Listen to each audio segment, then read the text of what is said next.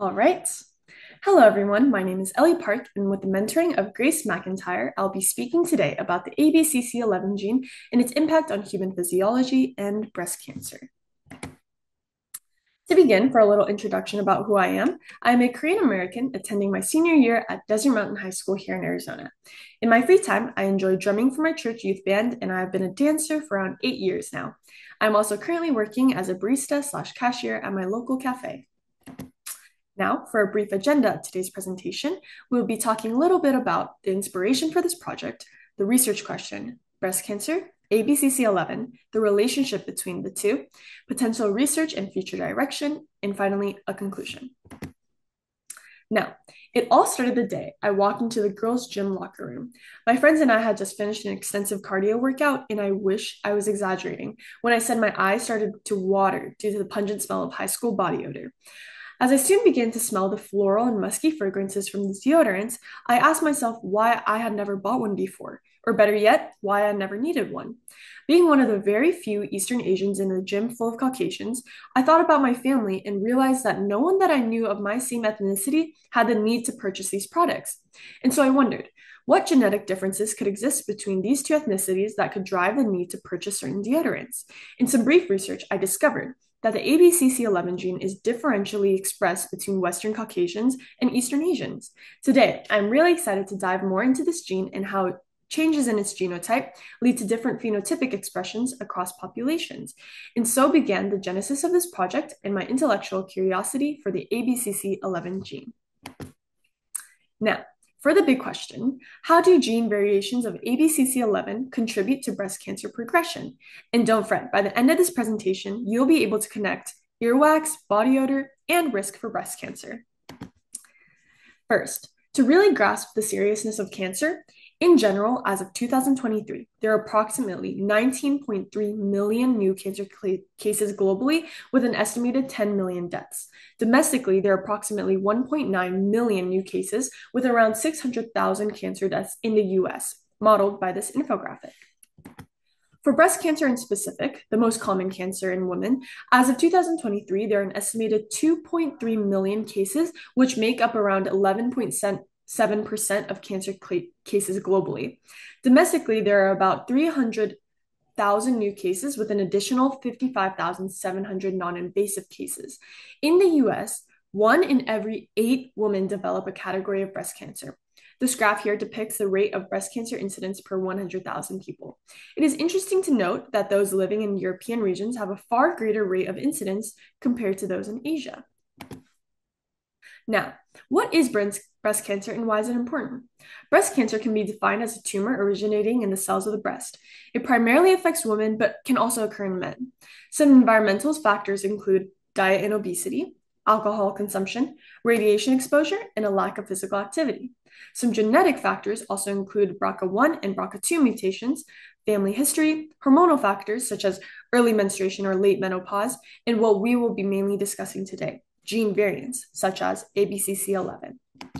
So, what is ABCC11? Or what is ABCC11 versus ABCC11? And don't worry, that'll make sense in a minute. I'm talking more about the protein versus the gene. The ABCC11 gene, or the ATP binding cassette transporter, subfamily C, member 11, hence its name, is located on chromosome 16 on humans and encodes a protein that is part of the ATP binding cassette transporter family. It functions as a transporter for lipophilic compounds across the cellular membrane, and this diagram here depicts one of the basic functions of the ABCC11, aiding in the secretion of sweat in the apocrine glands, which makes sense of my story earlier.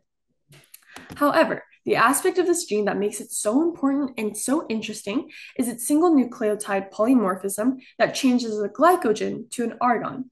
The different genotypes this SNP accounts for are GG, GA, and AA. ABCC11 has a very interesting SNP, or like I said, single nucleotide polymorphism, which has a change in the nucleotide in the allele from A to G, which allows this gene to possess 3 morphism. This diagram here shows a typical and variant expression of the gene during the process of sweat production. The wet type or wet earwax type producing normal apocrine secretion, and the dry variation producing the degradation of apocrine secretion. Going onward on my path of research, In learning, I am hoping to write a literature review to answer the question of how does the SNP, specifically RS1782291, contribute to changes in ABCC11 and ultimately towards breast cancer carcinogenesis. Furthermore, can genetic variation in the ABCC11 gene be used to stratify patients and identify potential therapeutic opportunities for breast cancer patients? This SNP change from G to A creates 3 different possible genotypes, all of which express different phenotypes. For example, the AA variant expresses phenotypes in dry earwax, odorless body odor, and get this, a lower risk of breast cancer. However, both the GA and GG variant is associated with wet earwax and typical, if not worse, body odor due to the result of more active apocrine sweat glands. The real takeaway is the increased expression of breast cancer within the G dominant phenotypes. It is interesting to note that the AA variant is more prevalent in East Asian countries as opposed to the high European and African expression of the GA and GG variant. This slide is a visual representation or genome model of the ABCC11 and the exact location of the SNP. We can see here that it's located on the 4th. Putting 2 and 2 together, ABCC11 is expressed in mammary tissues and may influence the secretion of lipids and other molecules in breast cells, impacting cellular processes related to cancer development.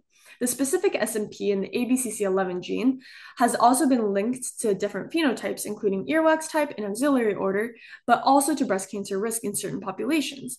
This graph shown on the slide supports this fact by showing that there are far more patients with breast cancer with expression of GG and GA alleles compared to AA. Research also suggests that ABCC11 expression may interact with estrogen receptor, or ER, status in breast cancer, with possible implications of ER-positive breast cancer subtypes. Many crucial potential research directions and future applications of ABCC11 can help bring new ideas and innovations to breast cancer treatment and personal health.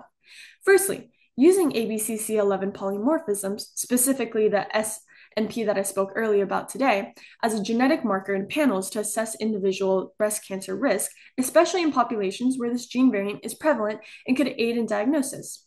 We could incorporate ABCC11 genotyping in personalized health assessments to identify individuals who might benefit from early screening or preventative measures for breast cancer. We could create targeted therapies by developing or optimizing therapies targeting ABCC11 related pathways, particularly in the ER-positive breast cancer, where ABCC11 may play a significant role.